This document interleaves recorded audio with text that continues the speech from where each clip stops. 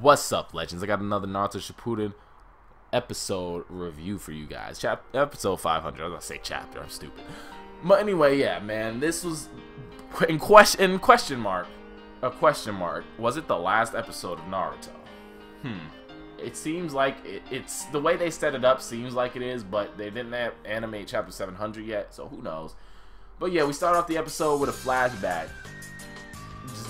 In signature Naruto fashion, vintage Naruto. But it's Iruka having a dream about like episode 1 of Naruto, which is good if this is like the last episode of Naruto. Him having a dream about the first episode of Naruto at all is touching, it's heartbreaking, it's nostalgic, but they reanimated it. They could have used the same animation for nostalgia purposes, but they decided to reanimate it. Why not? And that's pretty cool. It's pretty cool that they reanimated it. So Iruka's still going through his little crisis where he doesn't know what to say. And then that's when Naruto himself comes to Iruka's door. He's like, hey Iruka sensei, Naruto's obviously nervous as hell. Nervous about something, we don't know. We could assume it's the wedding at first, but then it basically becomes what he's going to say. So Naruto pisses off Iruka real quick, because he's like, you know, this is my last day as a single man, let's go and have some fun or something. And that pisses off Iruka because he's like, you know what, I never taught you how to treat women, you're acting like a douche, she's working hard on the wedding while you're just here trying to be a dickhead. We're going to Hinata's house, and Naruto's like, wait, I can't say what I want to say to you around Hinata. And this, like, Iruka's just jumping to all kinds of conclusions in his mind, you can tell.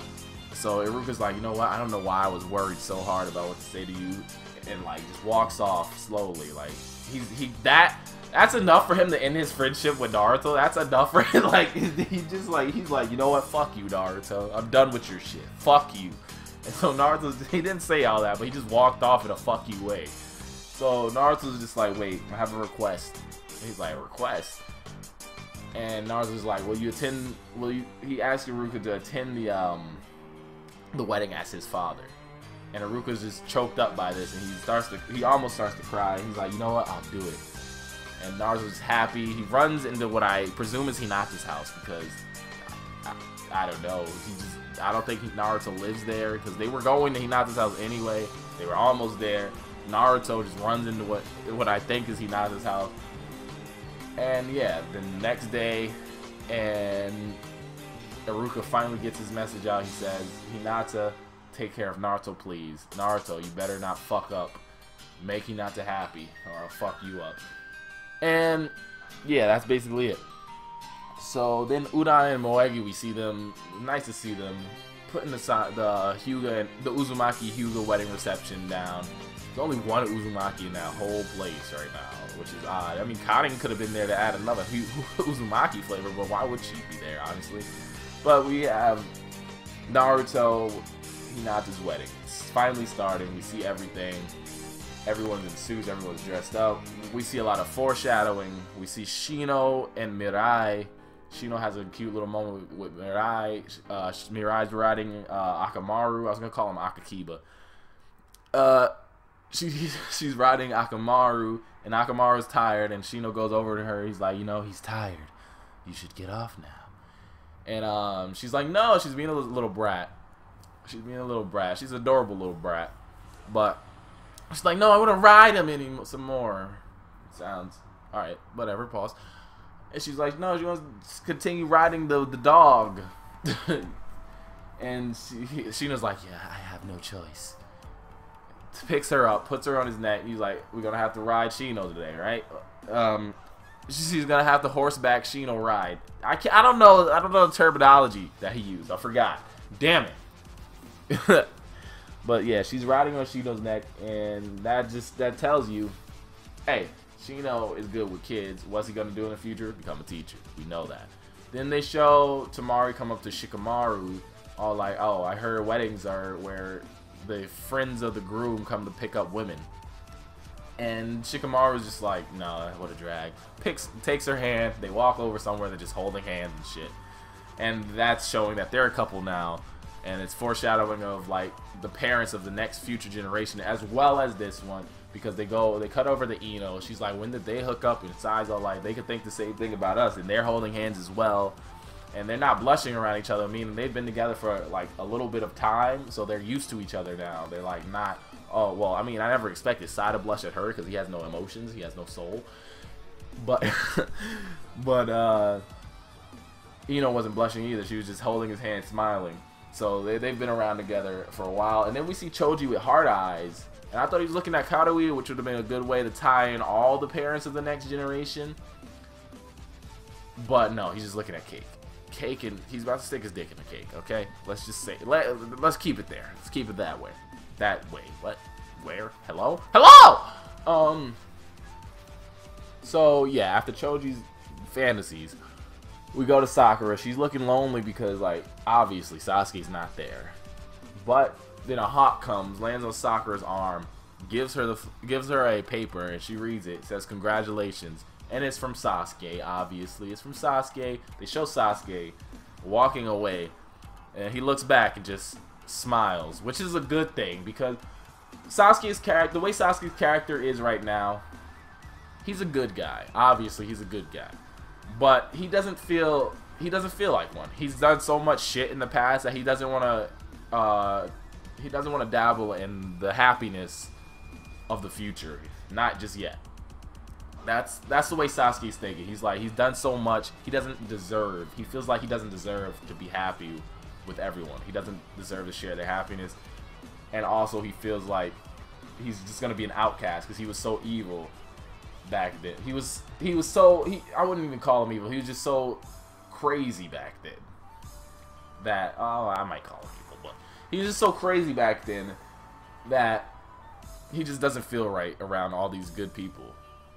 He doesn't feel like he's atoned enough. That's why Sasuke didn't attend the wedding, because he doesn't feel like he deserves to like be a part of Naruto's happiness like that. Even though it would made Naruto happy to have a best man, I guess. Because Haruka would have just been like, hey, son, go have some sex. Here's a cigarette. Go fuck. Now. Believe it. Make me some grandbabies. Believe it. So, and then we go on to Naruto and Hinata themselves. Hinata looking good in that dress with lipstick and her bun all tied up and shit. We've seen this already in the last, at like the end credits, but it's good to see it animated, like completely animated. One thing about it is just I wish we would have actually got to see the complete wedding, because we don't get to see the complete wedding. We just see Naruto and Hinata walking out together, and it's just like, damn, I really wanted to see the complete wedding. Like, fuck me, right? I can't be satisfied. I can't be. No, it was a good episode nonetheless, because we see Hiyashi and Hanabi come in. Hanabi was looking adorable though, when she was just blushing, looking at Hinata like, you look so beautiful. Ah! And then Hiyashi smiled and Hinata smiled, and first off, Hinata was looking out the window. She was like, Neji, I'm getting married. She's talking to Neji, and we see Naruto's next to her. He's looking out the window at the fourth Hokage's face. In his mind, he was thinking about him. He's like, I'm finally doing it. I'm doing something. I'm getting married. Because in the novel itself, he was thinking that they had Naruto's thoughts, but in the anime, they didn't have Naruto's thoughts, which is okay, whatever. So Naruto's like, he turns around when Hanabi and Hiyashi come in the room. He's like, he's determined. He's ready. Like, you see, his face has just determination until he looks at Hinata, and then he just smiles. But when he's not looking at Hinata, he's just determined as fuck. He's like, I'm so fucking ready. Like, when he's not looking at Hinata, he's determined as fuck. When he does look at her, he gets soft and smiles. But otherwise, he's just determined. He's like, yo, let's get it. Let's get it. Let's believe it. It would make it'd been funny. It would just been hilarious if he said believe it one last time in the dub when they do finally get to this, like in like 15 years. But still, it was a good. It's probably gonna be like 3 years before the dub gets to this episode. Damn, bro, the dub is like in 300s, man. I don't know, 2 or 3 years it'll take them to get to this. But yeah. So Naruto and Hinata, they walk out, and they walk out holding hands, and that's where the episode ends. And then the new outro begins. Well, not the new outro. It's the same song with like new animations, just showing the whole history of Naruto, signifying that this is indeed most likely the last episode of Naruto that we'll ever see. Naruto.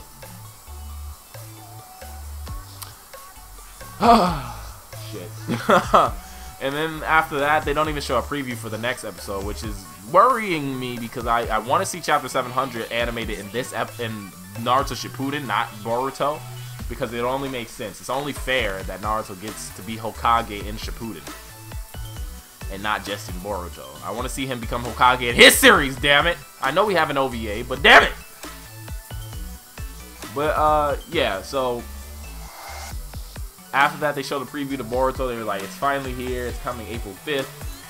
But that leaves an entire week. So next week, we don't have either we don't have a Naruto episode or we have Naruto Chapter 700 being animated, hopefully. And then we go to Boruto the week after that. And it's crazy to think. I've been watching Naruto since I was 12. And I'm turning 22 tomorrow. Like, it's crazy. It's really crazy to think that. Wow, Naruto's finally done. It's done completely. It's freaking finished. After next week, at least, it'll be finished. And there's a little symbolism at the end, the very end. It's Boruto. Well, it's Naruto. Naruto in the last gear. He's walking in like a black background. Takes off his headband, hands it to someone. It's Boruto. Boruto puts the headband on and they fist bump each other. Beautiful passing of the torch symbolization. Beautiful. But this has been DZ Legend with another legendary commentary. Please like, favorite, comment, subscribe if you're nasty. Peace, legend. My storm's coming, it's making waves, got me fumbling in the lead. Hurricane, my wind star can't be tamed, but my chakras yin and yang. Feel my will of fire, slaying the storm is not a game, cause nothing is the same except the legend's claim to fame. When he continues to claim victories with that 1-2 punch, tail piece energy. I got energy, deep, way down inside me. Powerful chakras killing me, I'll master it like Killer Bee. Dreams of Hokage.